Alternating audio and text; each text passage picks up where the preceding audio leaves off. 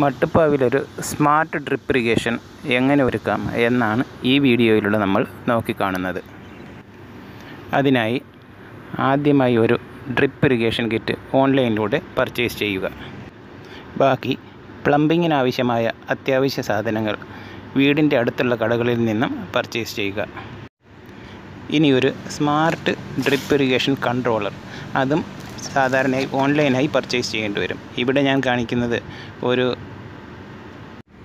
ഇവിടെ ഓർബിറ്റിൻ്റെ smart irrigation കൺട്രോളറാണ് പരിചയപ്പെടുത്തുന്നത്. ഇനി ഇത് വാങ്ങിക്കഴിയുമ്പോൾ ഇതെന്തൊക്കെ സാധനങ്ങൾ ലഭിക്കുന്നതെന്ന് നോക്കാം. ഇറിഗേഷൻ കിറ്റിൽ ഇതുപോലെയുള്ള സ്പ്രിങ്ക്ലർ കാണാം. ഇത് T കണക്ടർ ഉപയോഗിച്ച് കണക്ട് ചെയ്യുന്ന സ്പ്രിങ്ക്ലർ. ഇത് ഒരു കിറ്റാണ്. അതിൽ 16 mm വാൽവുകൾ, പൈപ്പുകൾ, എൽബോ കണക്ടർ, T കണക്ടർ എന്നിങ്ങനെ ആവശ്യമായ എല്ലാ വസ്തുക്കളും ഒരു കിറ്റിൽ നമുക്ക് ലഭ്യമാകും. നമ്മളുടെ കൺട്രോളറാണ്. ഈ കൺട്രോളർ 2 തരം ലഭ്യമാണ്. സ്മാർട്ട് കൺട്രോളർ 2 തരം. ഒന്ന് 2 സ്റ്റേഷൻ കൺട്രോൾ ചെയ്യാനുള്ളതും ഒന്ന് single station കൺട്രോളറും.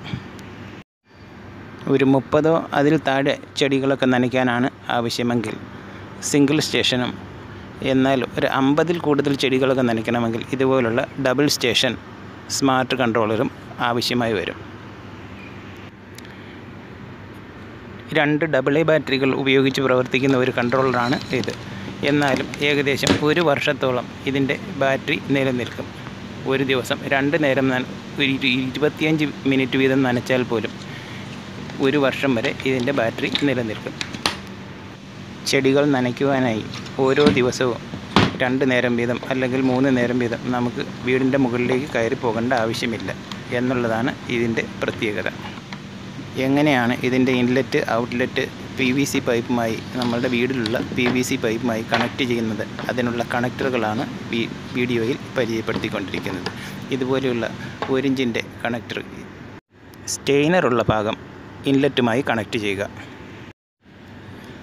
16 mm feeder പൈപ്പിലേക്ക് connect ചെയ്യാൻ ഇതുപോലെയുള്ള ത്രെഡ് T ആവശ്യമുണ്ട്. 1 ഇഞ്ചിൻ്റെ ത്രെഡ് T. ഇതിൽ 1/2 ഇഞ്ച് ത്രെഡാണുള്ളത്. ഇതിൽ നമ്മൾ ഹോസ് നിപ്പിൾ, അതായത് നമ്മളുടെ കിറ്റിൽ ലഭിക്കുന്ന ഇതുപോലെയുള്ള ഹോസ് നിപ്പിൾ കണക്ട് ചെയ്യുന്നു.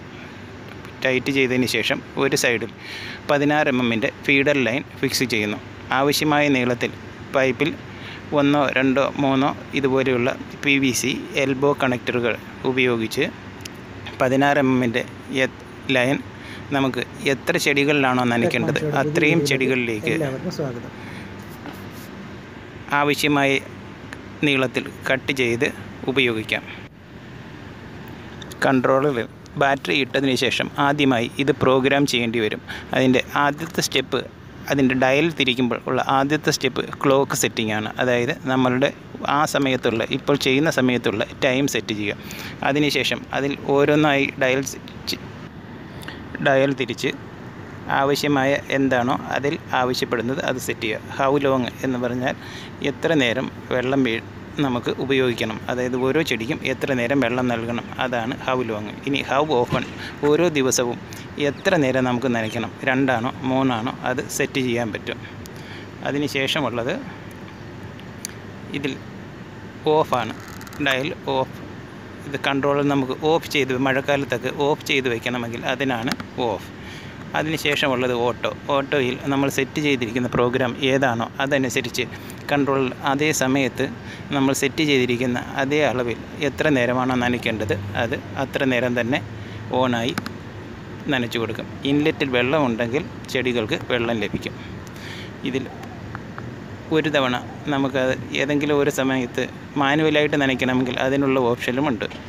അതിൽ മാനുവൽ ഓൺ സ്റ്റേഷൻ എന്ന ഒരു ബട്ടണുണ്ട്.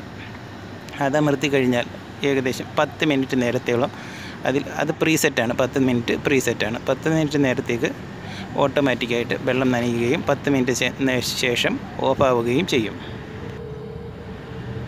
ഈ 10 മിനിറ്റ് എന്നത് കൂട്ടാൻ എത്ര നേരത്തേക്ക് വേണമെങ്കിലും 60 90 മിനിറ്റ് നേരത്തേക്ക് കൂട്ടാൻ സാധ്യമാണ്. മാനുവലായി ഓണാക്കുന്നത് എങ്ങനെയാണെന്നാണ് കാണിക്കുന്നത്.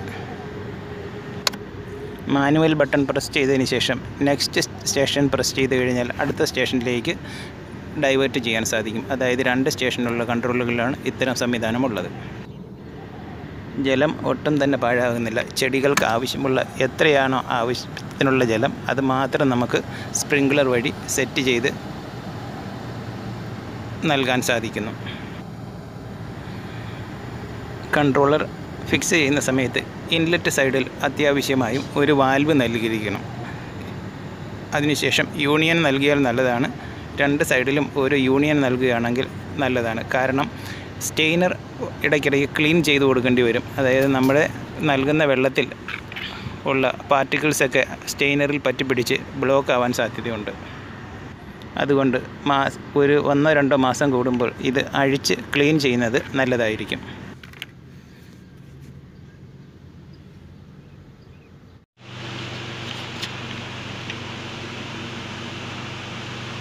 നമ്മുടെ സ്മാർട്ട് ഇറിഗേഷൻ കൺട്രോളറാണ്. ഇതിൻ്റെ ഇൻലെറ്റ് സൈഡിലുള്ള സ്റ്റെയിനർ, മറ്റേ സൈഡിലുള്ള സോക്കറ്റ്. ഇതിനെ നമുക്ക് 1 ഇഞ്ചിലോട്ട് എങ്ങനെ കൺവേർട്ട് ചെയ്യാമെന്ന് നോക്കാം.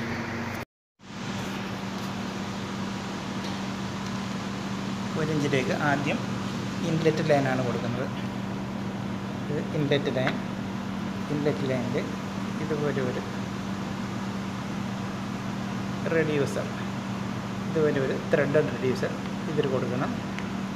അതിനുശേഷം ഇതുപോലെ ഒരു ത്രെഡഡ് സോക്കറ്റ്, ഒരു സൈഡ് പ്ലെയിന് ഒരു സൈഡ് ത്രെഡുള്ളത് ഇതിലോട്ട് കൊടുക്കുക. അതിനുശേഷം ഈ സൈഡിൽ ഇതുപോലെ ഒരു നിപ്പിൾ, ത്രെഡഡ് നിപ്പിൾ ഇതിൽ ടൈറ്റ് ചെയ്യുക.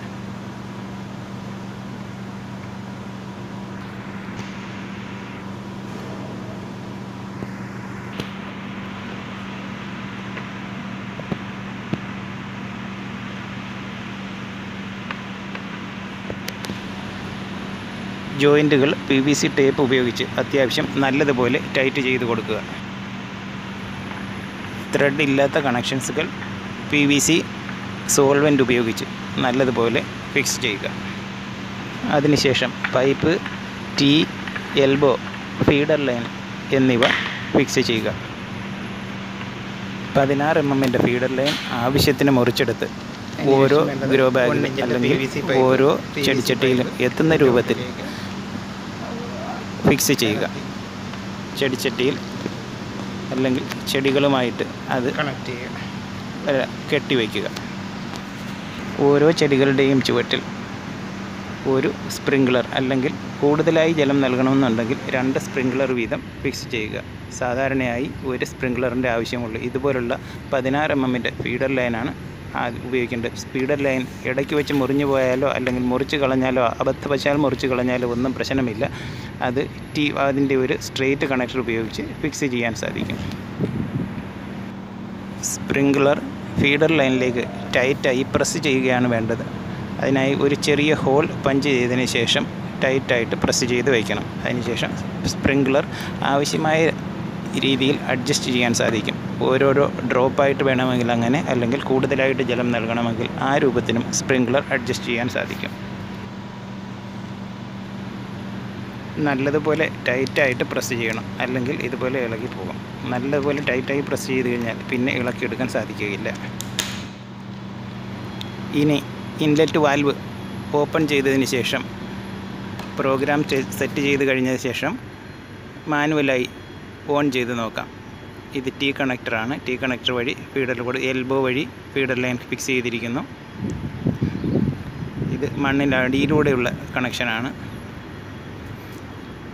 T connection, elbow connection, sprinkler. ഇതുപോലെ സ്പ്രിംഗ്ലർ വഴി ഇപ്പോൾ ചെടികൾ നനച്ചുകൊണ്ടിരിക്കുന്നതാണ് നിങ്ങൾ കാണുന്നത്. കൂടുതലായി ജലം ആവശ്യമില്ലെങ്കിൽ സ്പ്രിംഗ്ലർ ടൈറ്റ് ചെയ്ത് കൊടുക്കുക. കൂടുതലായി വേണമെങ്കിൽ ലൂസ് ചെയ്ത് കൊടുക്കുക. ഇതുപോലെ എത്ര നീളത്തിൽ വേണമെങ്കിലും, അതായത് ആവശ്യമായ നീളത്തിൽ പൈപ്പ് മുറിച്ചെടുത്ത് ആവശ്യമായ സ്ഥലങ്ങളിലൊക്കെ ഓരോരോ സ്പ്രിംഗ്ലർ ഫിക്സ് ചെയ്യുക. ഇനി അബദ്ധവശാൽ സ്പ്രിംഗ്ലർ ആവശ്യമില്ലാത്തൊരു ഭാഗത്താണ് ഫിക്സ് ചെയ്തിരിക്കുന്നതെങ്കിൽ അത് ടൈറ്റ് ചെയ്ത് കഴിഞ്ഞാൽ അതുവഴി വെള്ളം നഷ്ടമാവുകയില്ല. ഏതെങ്കിലും ഭാഗത്തൊക്കെ അബദ്ധവശാൽ ലീക്കേജ് വരികയാണെങ്കിൽ അവിടെ ഒരു ഗ്രോ ബാഗ് വെച്ച് കൊടുക്കുക. ഇതൊരു ചിക്കുമരമാണ്, അതായത് സപ്പോട്ട മരം. അതിലും ഇതുപോലെ സ്പ്രിംഗ്ലർ വഴിയാണ് നനച്ചു കൊടുക്കുന്നത്. പൂവൊക്കെ ആയിട്ടുണ്ട് സപ്പോട്ടയിൽ.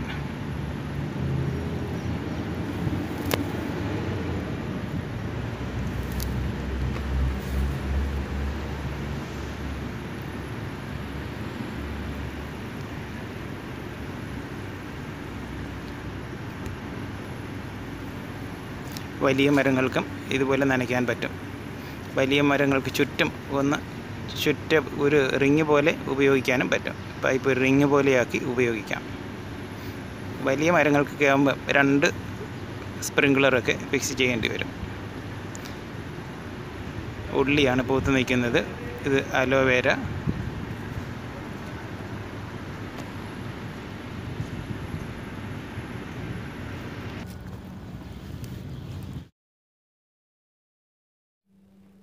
സ്പ്രിംഗ്ലർ എങ്ങനെ